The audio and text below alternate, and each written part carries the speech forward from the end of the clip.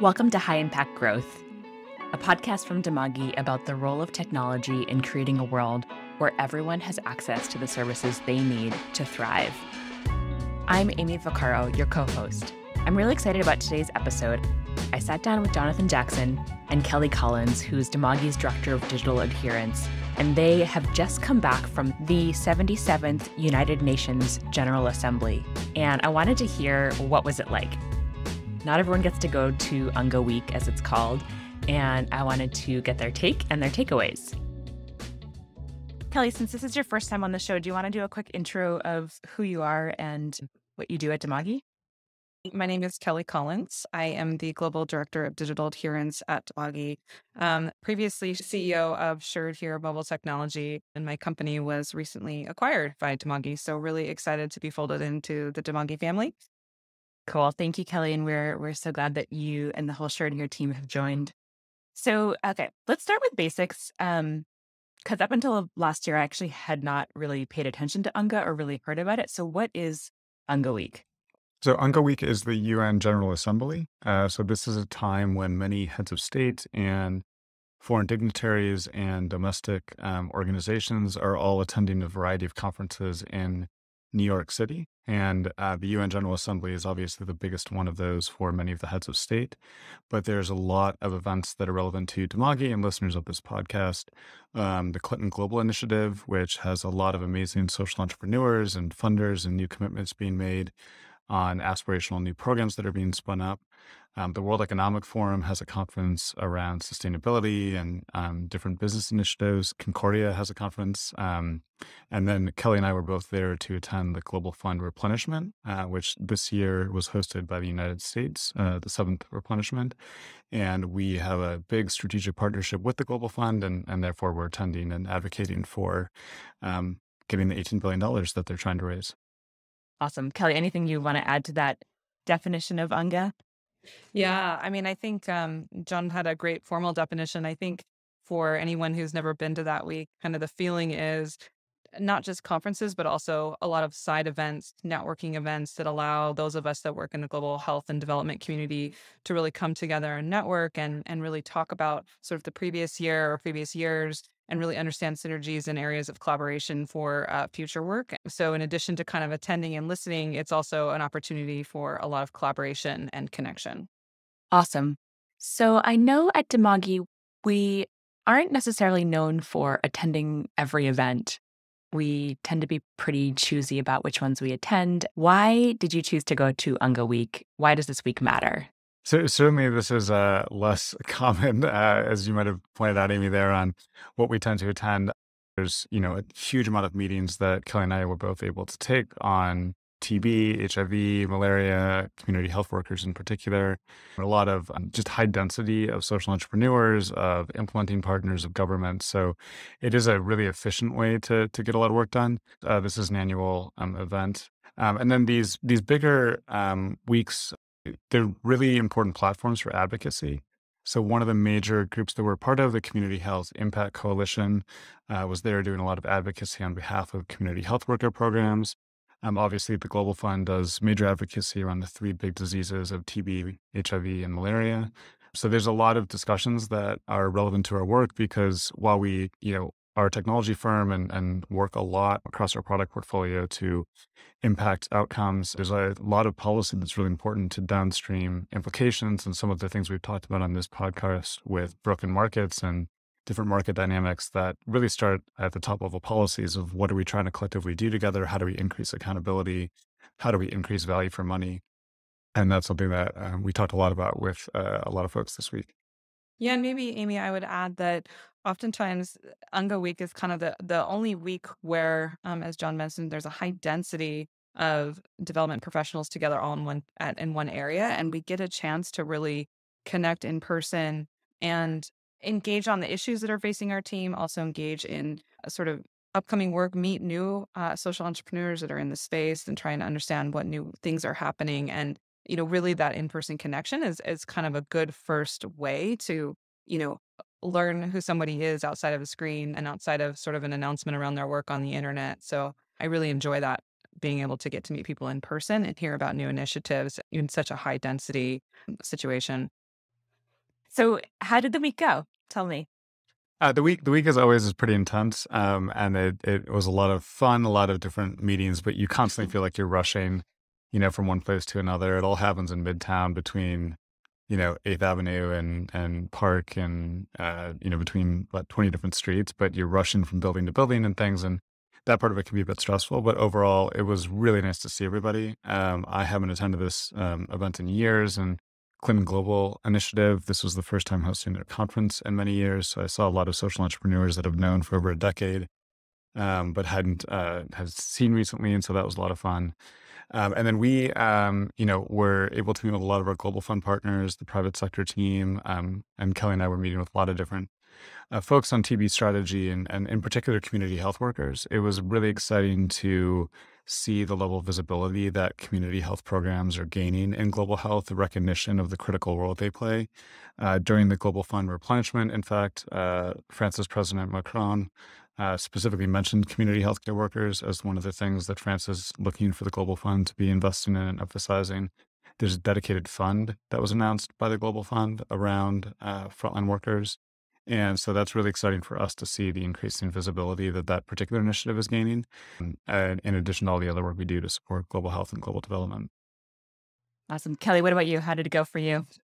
Yeah, I think for me, it was, as John mentioned, it was an awesome week. It was really great to see people I hadn't seen in a couple of years due to COVID and just reconnect and re energize around the work that we all do together. So I think that was a huge highlight. But in terms of some key takeaways from my end, I think it really highlighted across all of the conferences, all of the meetings, all of the side events, and even with the networking session, that really our immediate challenge at this juncture is to break down the previously really institutionalized silos that existed in global health. So things like just TB or just HIV or just malaria.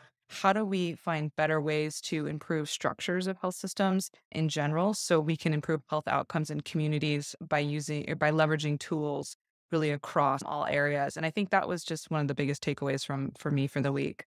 Were you hearing from donors that's kind of same old, like focused on their silos, or were you also hearing people kind of speaking out about like the need for more foundational investments across programs? Yeah, I was hearing a lot of need for breaking down silos. I mean, I think every single session I went to talked about how we need to be leveraging tools across silos in order to really address, basic health outcomes. But I think I was discouraged by the conversation coming from I think the donor community, and that there still was a lot of talk about funding, you know, X intervention for Y, or funding, innovations for TB or innovations for HIV. And I think, COVID has really shown us that that's not going to work. That status quo won't work long term. And so I feel like us as innovators really need to push the donor community to start talking about funding and investment in a way that, is more platform focused or more system focused, so we can, really address needs across silos. So I think that was kind of a takeaway for me, that it's still going to take some, push on our end in order to kind of push the donor and investment community away from saying we have an agenda to fund X, and really start thinking about strengthening systems overall. Jonathan, what were your key takeaways? One of the things that was very stark, this is the first time that many of these global leaders are meeting together, and we're looking at, the first reverse of the progress we've been making across HIV and TB and malaria in nearly 2 decades. We've had a constant march down of new cases, of total cases, and COVID has really set us back. And so that was a pretty, stark recognition. Obviously, we've known this. We've been looking at the data for years, and this was well aware and predicted during COVID. But just to kind of see that, and the huge task we had ahead of us in continuing to just get back to where we were and then continue to drive these numbers down is going to require, more innovation, more value for money, more partnership at the community level, all these things that are really critical. And I think it's exciting to hear some of the recognition and the role innovation and technology can play, because the dollars are getting harder and harder to come by as we enter what could be a global recession, or at least a very difficult economic climate for many of the donor countries and donor foundations that were there. Yeah, and maybe one more thought on that, Amy, is that, you know, I think almost every session started with the thought that COVID has set us back. I mean, that was kind of the leading comment in every single room that I was in. COVID has set us back. How do we navigate getting out of this, right? How do we, as John said, get back to where we were in order to continue moving forward, which is a huge challenge. And at least for me, working in TB for so long, the vast majority of my career has been really focused on innovations for TB and then expanding those to other health areas. And we have always had to be very frugal in TB because we've always had the smallest piece of the pie in terms of funding and support and human capital and resources. And so we've always had to kind of be innovative and scrappy in the way we leverage innovations. And I think that because we're now behind in all areas, the whole global community is going to have to come together and figure out how to be scrappy, how to leverage things that were built for COVID. How do we take them and apply them to TB, HIV, and malaria? I think that's going to be a really critical challenge and something that, the donors are going to need to push rather than trying to tell us all to pick up, create new innovations. It's like, how do we take what's already been built and sort of augment it for these new areas? Yes. As I was kind of following along a little bit with UNGA, I definitely heard that theme of like COVID has really set us back on hitting sustainable development goals. And there's just a huge need to rally together and work closely together and also to innovate. What ideas did you hear that felt promising? Like where was the energy going in terms of like, how do we actually solve this? At UNGA, it's always a lot of, very high level meetings. So to some extent, there weren't a lot of deep tactical discussions. But I think the area that, is part of our strategic priority for our 5-year plan and the part that is many organizations' strategic priority is really the role that frontline workers and community healthcare workers can play in both getting back to where we were pre-COVID and then continuing to bring those numbers down. PEPFAR just released their new strategy with the new ambassador who joined recently. Chiming in here to share that PEPFAR is the President's Emergency Plan for AIDS Relief. It's a U.S. government program that's invested nearly $100 billion in global HIV and AIDS response and had a really incredible impact over the years. One of the key focus areas is around integration. I think this is a key theme that we've heard. Kelly mentioned it as well, around how do we get more out of the existing funding that's going through. I think that's one of the big topics. And I actually didn't hear too much about this discussion of really saying, look, the amount of money we're spending in total is not going to dramatically increase. And we have more work ahead of us than we had previously. And so we're going to have to figure out how, that dollar can go further to support patients, to provide community-centered care, and to really take a person-centered approach to this. And that, I think, is a recognition, but how to achieve that, what to do, what partnerships are going to make sense here. I think there's a lot of work ahead around this. Obviously, we're huge proponents of innovation and technology, and I heard a lot of really exciting new digital technology ideas and areas, and that's one piece of the puzzle. But supporting these workforces that are so burnt out after COVID, that are overworked already, and that probably need to take on more work to continue to fight the good fight, is something that is really a daunting task ahead of us, and is something that we all need to figure out innovative ways to not just build innovative technology, but new partnership models, new ways to integrate HIV and verticalized programs into horizontal care for communities. And so all of these things I think are big areas to explore going forward. But there's, at a week like UNGA, you're not necessarily going to get into the weeds on these new care delivery models, for example. Question for you, at PEPFAR strategy, when they're talking about integration, what does that mean? Like, I hear the word integration, and I think about like digital tools connecting to each other, but I'm guessing it's beyond that. Yeah, it's building on what Kelly had also said around integration of service delivery. So when we were responding to HIV/AIDS, it's one of the huge success stories of global development over the last 2 decades. Like this was on a catastrophic rise of cases in many countries, and the world came together. And PEPFAR was a specific U.S. government program, but in general, many governments, many donors, many implementers all came to support, and really had a massive impact. Global Fund estimates they've saved 50 million lives, since it was first founded. And a lot of those are, or all of those are, around HIV, TB, and malaria, with many of those in HIV. And that kind of response, in part, was using a lot of verticalized programs that were just focused on HIV or just focused on TB or just focused on malaria.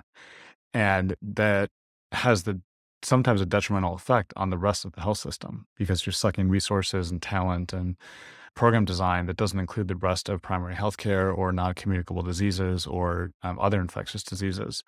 And obviously with COVID, we've seen the huge impact of not having, comprehensive public health integrated into the healthcare systems. That's true of every other part of the healthcare component. So when we talk about integration, it's not so much at a technical or digital level, but at a system design level.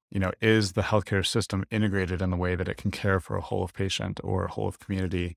And that is something that a lot of people are now looking at. And some programs are designed what we call vertically, so you're just focused on that one disease intentionally. And there's a lot of potentially valid reasons why one might want to do that. But when you're looking at needing to get 5x or 10x of the value for money based on how much you're spending, like you've got to figure out how to get better platforms that are more efficient, and that requires a lot of integrated care delivery.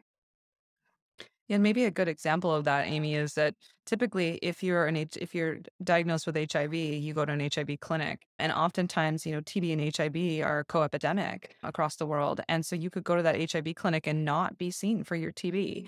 You have to go to a separate clinic to be treated for TB, and so. What kind of waste are we seeing there? And that patient can't get the same care from the same provider in the same facility. They have to go to a complete different facility that then treats TB, has to have a whole different set of staff in order to support that patient. And they have two different care providers for two different diseases. And really, the drugs commingle, the issues across being co-infected in terms of symptoms and side effects and stigma around both of the diseases. And so that patient should be supported in one system. And we don't take a systems approach to infectious disease. And it's been important in the past to get huge epidemics under control to stay siloed. But we're now at a phase where giving this integrated care is actually going to be really critical to stretch those dollars. Yeah, that's such a vivid example, Kelly. It's one body, right, that's facing multiple challenges. Exactly. And to treat them in separate clinics and separate Right. places seems so disjointed. What other salient points did you hear from the week?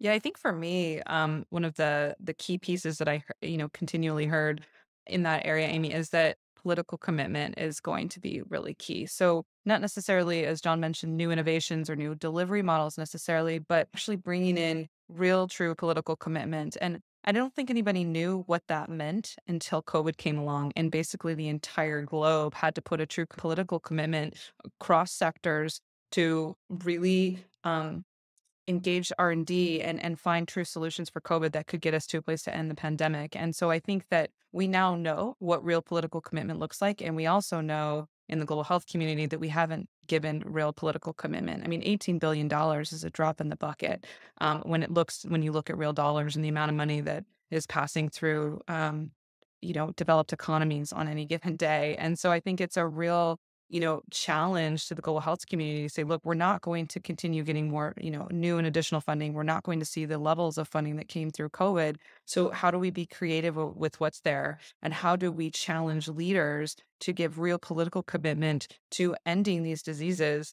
The world is going to have to put time and dollars and human capital resources in, and not just, say, throw the money at it. It's not going to work anymore. What about you, Jonathan? What other takeaways did you have? Yeah, one of the things that I was struck, and I knew this, but I had not remembered it, or had not had it top of mind. But is, the U.S. government is obviously a huge percentage of global development dollars. It's the biggest donor to the Global Fund. It's also one of the biggest bilateral funders in the market.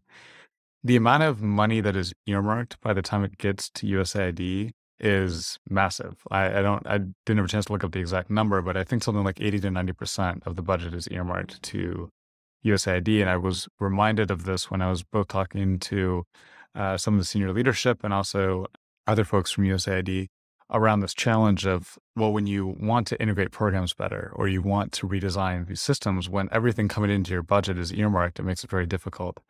So, John, when you say earmarked, you mean like it's basically tagged as like, this is malaria Exactly. money. Yes. Yeah, Specifically. exactly. And Okay, so wow. you look at that and like, well, how do you integrate spending when all of this money is earmarked and tagged for specific things?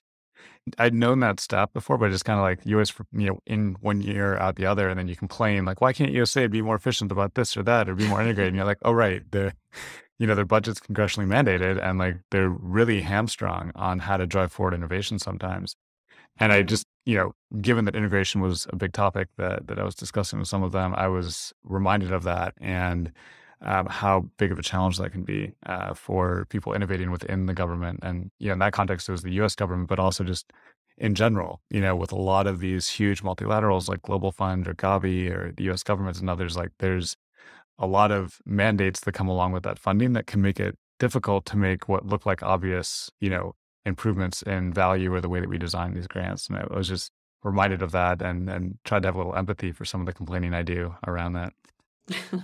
Well, and I think that's hard that donors have constituencies, and we have to kind of take those constituencies into mind when we're developing funding proposals, for example, because the donor has an agenda. They have to answer to somebody around that agenda. And so they earmark the funds for X, Y, and Z. And that can be really challenging from, a healthcare delivery standpoint in that, you need to fund your organization. And so you have to reach out in the way or, submit proposals that can get funded. And so I think that the whole system needs to change in order to support this integrated care delivery approach. And it's not just us who are on the ground doing, delivering services and or delivering technology to support service delivery. It's really, the whole funding cycle needs to come along with that. Yeah, no, it just starts to give you a little bit of empathy for the donors and what they're dealing with. But only a little bit. So I want to hear about, you mentioned, so during UNGA week, there's a lot of side events or big events that happen in that week, one of which is the Global Fund's Replenishment. What is the Global Fund and what does their replenishment look like? Yeah, so the Global Fund was set up, this is its seventh round, so I think it was about 20 years ago or 18 years ago. And it's a 3-year funding cycle that was set up as a really innovative mechanism to support governments and support response to the big 3 diseases of HIV, TB, and malaria. And unlike what's called a bilateral agreement, so a particular country working with the US government, this is called a multilateral. So everybody funds the Global Fund, and then the Global Fund funds countries to go design and implement their health programs. Yeah, and chiming in here to share some stats from the Global Fund's work that was reported in DevEx, the Global Fund reported that the programs it supported have saved 50 million lives as of the end of 2021. And there are a total of 23.3 million people that are now on antiretroviral therapy. Thanks to their work, 5.3 million people are being treated for tuberculosis, and Global Fund partners have distributed 133.2 million mosquito nets. So some really incredible impact and stats from the Global Fund. So every 3 years, they host a replenishment conference in a host country. This year was in the US, and try to get billions of dollars pledged for the next 3 years so they can respond to these big 3 diseases. This year, they had a target of 18 billion, and at the pledging session, they raised a total of 14.25 billion. There were some major countries that are going through government transitions that haven't yet made their pledge, such as the UK and Italy, and hopefully others that will be coming to the table. So they were about 4 billion short of their goal. But even at 14.25 billion, that's the biggest amount of money ever raised, by Global Fund or in a single raise. And so it's a really great sign for the work ahead. Obviously, a little bit short of the goal, but it was a really great session and event. And there was a lot of uncertainty, I imagine, behind the scenes. I mean, this is a very difficult political climate to be fundraising in right now, both with the global uncertainty and global security and conflict and things everybody's concerned about. But with the downturn in the economy and the increase in energy prices, like this is not a great time to be asking people for billions of dollars. And so the fact that they raised that in this climate, I mean, is great. And I think is something that is really good moment for the global health community, although obviously it would have been even better to have gotten to the full 18 billion. Yeah, and I think maybe I'll just add to John's comments that, it was really encouraging to see many Global Fund countries, so for example, Indonesia or South Africa, for the first time actually becoming part of the donor communities. They earmarked budgets from their national state budgets to be donated to the Global Fund. And so they join this multilateral community. They will also benefit from the Global Fund replenishment in terms of funding for their health systems. But I think really important to see, again, that political commitment coming from government in Global Fund countries to say, look, we think that this fund is important enough to earmark our state budget to be donated to this fund. And I thought that was a hugely encouraging take away from the event, even though we didn't reach that, $18 billion mark. That's so powerful, Kelly. There's like so much symbolism there, and that like we're coming together as a global community to fight these global problems that are Exactly. threats to all of us. So from the replenishment, it's always so different to be in the room versus just read about it. What was the vibe like in the room during this replenishment? It's tough to articulate. I mean, this is a 3 to 4 hour meeting with lots of heads of state, lots of very important people coming in and out of the meeting. So I wouldn't say there's a vibe per se. It's a lot of just a lot of coordination. There's a ton of people coming in and out. There's heavy security around the building and everything. And a lot of this is choreographed, ahead of time. I think obviously you can imagine the amount of political actions and sign off and things that need to happen behind the scenes for these heads of state to be making these commitments. But it was really powerful. I mean, there were speakers who, people who've lost their mothers, fathers, loved ones to HIV, people who have had kids who are now HIV free due to prevention of mother to child transmission, people who work in this space. And so there was also, it wasn't just hearing from the politicians, but also hearing from real people and from real communities. And that was really exciting and motivating to hear from and see. But you can imagine like a 3 to 4 hour meeting with very high level dignitaries and heads of state. So it's not exactly the most rapid progression through the day. Kelly and I got to sit next to each other. And so we were also able to keep each other company during the 3 to 4 hours. Yeah, I was gonna say, what were you two Yeah. doing? Were you like multitasking and trying to work at the same time, or were you No, just we were wrapped? totally paying attention 100% of the time and never checking our phones or cracking jokes with each other. It was No, 100% full None of that. attention. Yeah. I mean, if you've ever watched a span of a UN, resolution event where basically 200 and some odd countries get up and give their political resolution, it's a process. But I think again, it was really cool to hear, I think from a bloc to hear African countries stand up and put themselves in with the donor community. I think that was really energizing for me. And those moments of hearing, the room galvanize around those leaders was pretty cool when they would announce after the political speech that South Africa, this is the first time they've become a donor country. There was a change in the atmosphere in the room, and I think that was those moments helped us kind of like come back to the fore, pay attention again, be like, oh wow, okay, this is really great, something really positive just happened, and I think we need to kind of refocus attention back and not just on the process and the sort of a pageantry of it that can be fairly boring, and really focus on the reason we're in the room. You posted a photo in our internal Slack channel that included Biden and other heads of state. What was that moment like? It was kind of cool to like feel the energy in the room change. I think like to see the change in the room when the G7 basically walked in the room. You could, they all started to arrive outside, and like the room went from maybe 250 people to 500, and all of the staffers came in, and the energy rose, and then the table started getting filled, and you saw, Trudeau come in, and then you saw Macron come in, and then you saw the president of South Korea come in, and then you saw the prime minister of Germany coming in. So that was kind of cool. And then all of a sudden Biden walked in, and that was something I've never experienced. So I thought that was pretty cool to see the leaders of the world, really coming in from the most developed countries and actually, put a political commitment and political will behind this. Although, yeah, the rest of it, that 10 minutes was really exciting. If you could walk in with them, which we're not security cleared to do, like that would be just the perfect event. Just to do what they did, get that last 15 minutes when the G7 comes in. But no, the executive summary version of the event. Right. Well, and Biden got all the credit for hosting the event, and he did not have to sit there for that. He was there for 10 minutes. Yeah.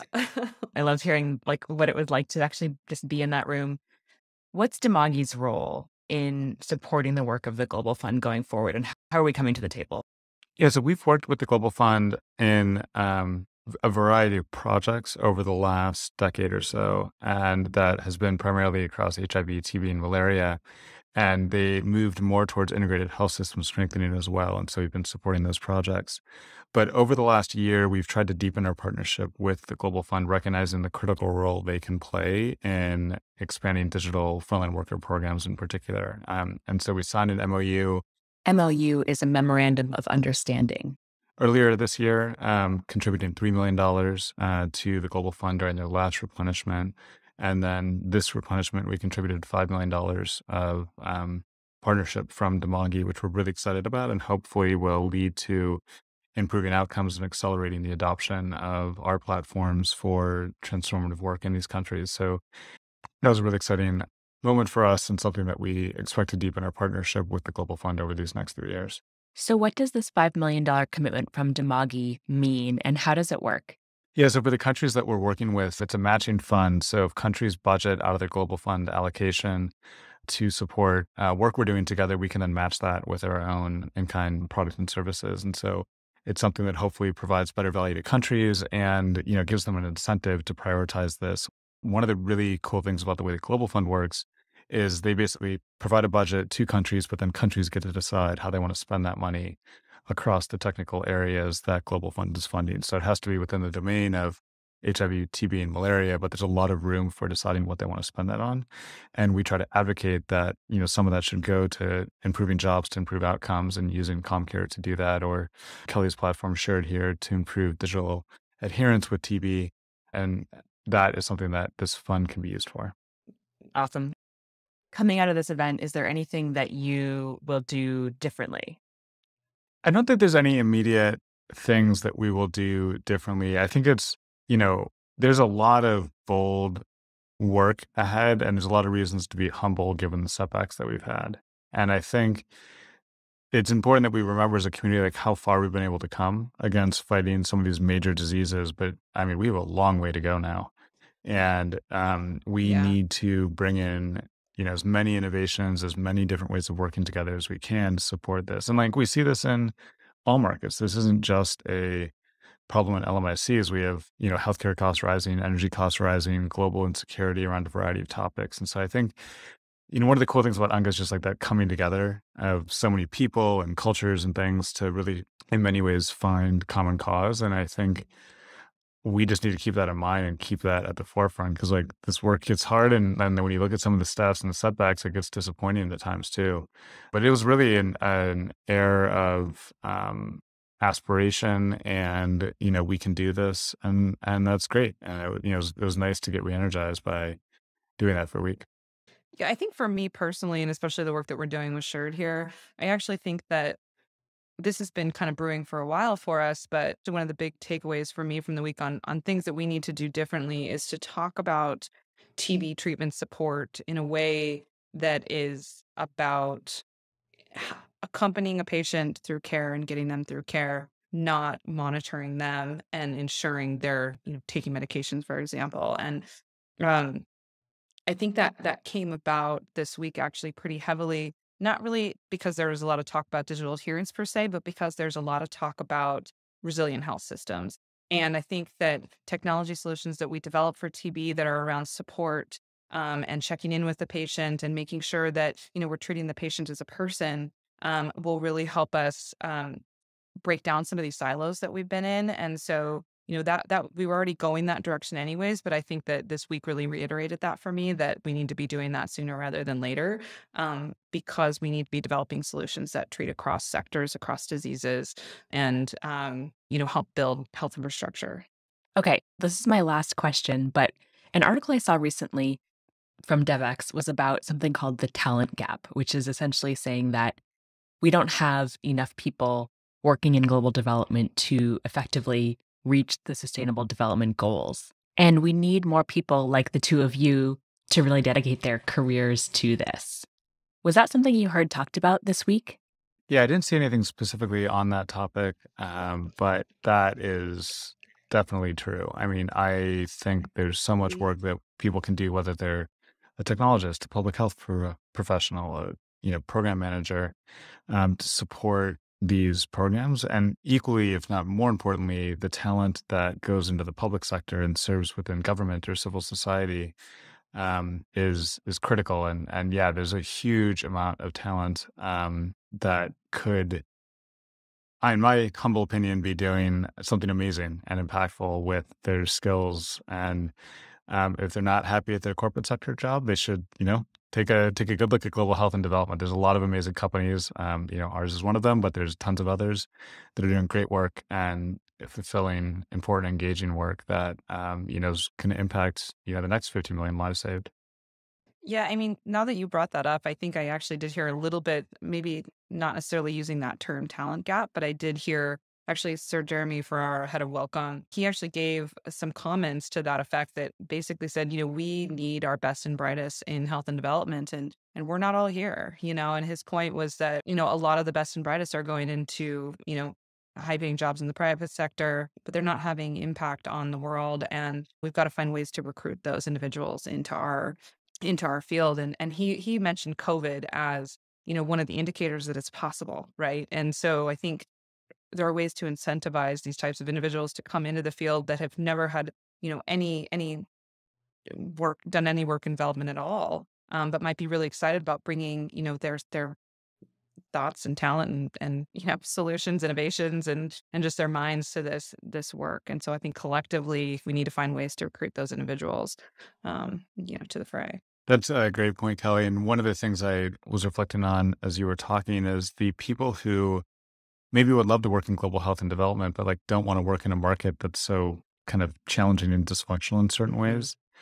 We talk a lot and advocate a lot for market shaping and fixing the market so that innovation and technology is more adopted, more readily used. But one of the huge benefits of also shaping the market and making, purchasing more clear about what you can sell and how to adopt technology is that it's also kind of more easy to imagine yourself working in that industry because it feels less confusing and less opaque. And so I think part of the talent gap can be fixed also with a better functioning market, not because people can earn more salaries, just because it's more clear what to build for, how to sell it, who to sell it to, and what's going to be adopted. Yeah. And I think that's another critical area to driving more talent into our industry is working with the global community to make that more clear. Can you sell a better, faster TB diagnostic? Can you sell a better, faster malaria diagnostic? What is the value of treatment innovation?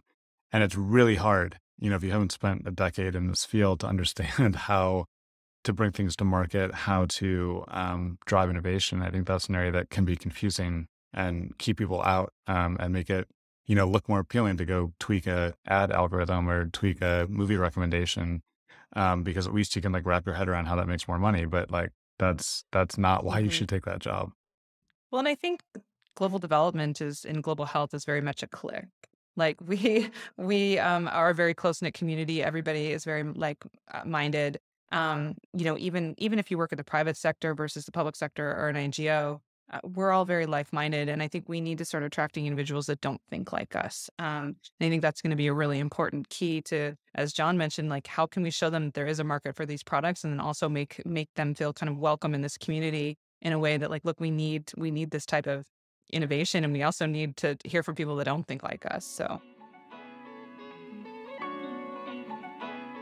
thank you so much to Jonathan and Kelly for joining me late on a Friday after a long week at UNGA. I'll share some of my key takeaways. So first, what I really heard is that COVID has set us back on reaching the Sustainable Development Goals, and we have a lot of work to do to catch up. We aren't going to magically have more resources, so we actually need our money to work harder for us, and innovative technology will definitely be part of the solution. Second, we really need to break down silos when dealing with global health challenges, finding ways to improve health systems holistically, and looking at how tools can support programs across verticals and silos. This is a concept referenced by PEPFAR as integration, which seems like it's really coming to the fore as an important way to make our money work harder for us.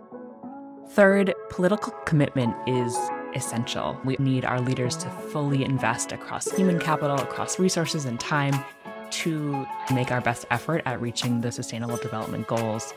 Fourth, even donors need empathy. So there are certain challenges that we're up against that makes it really hard to do that kind of integration we spoke about, where, for example, USAID budgets are earmarked, the majority of them, for certain disease verticals. And we need to use that money to create more foundational infrastructure that can support multiple disease verticals and really support the whole person.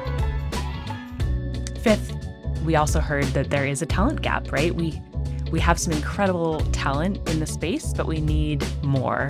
And we need the best and brightest to really put their minds to solving these intractable problems. And if you're listening and considering changing careers, I highly recommend it. The sixth takeaway I had, I felt this sense of really coming together around huge challenges. And we need those sorts of boosts to continue fighting these fights day after day. Please like, rate, review, subscribe, follow. It helps us to grow and expand our audience and our impact. And if you have any ideas for us, please write to us at podcast@dimagi.com.